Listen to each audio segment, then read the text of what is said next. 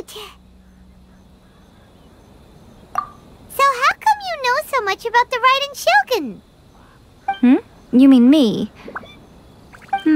Perhaps it's because I'm the Electro Archon's servant. What? Like Devalin is to Barbados? Huh. Never would have guessed by looking at you. It sounds like you'd be more persuaded if you saw me in my fox form. In your dreams. Huh. More curious than my appearance is the fact that she and I don't see each other anymore, wouldn't you say? A nation to last for all eternity is a dream that she and I both share. But I don't think that's the same thing as complete stasis. At some point, she started going down a path that became increasingly difficult for me to join her on. You know, Yae never said goodbye to me before she stepped into the plane of Euthymia. Perhaps it's just my wishful thinking, but I think she did this deliberately, as her way of keeping our friendship eternal.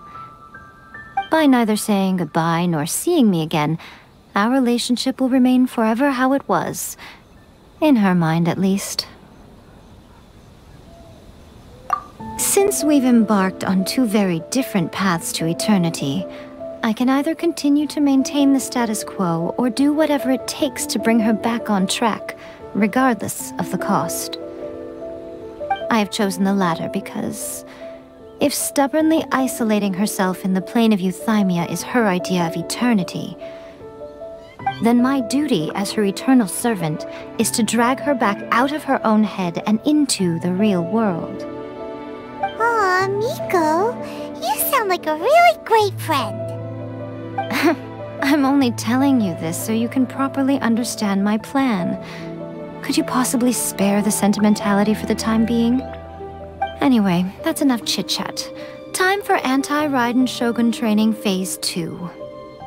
There's a part 2?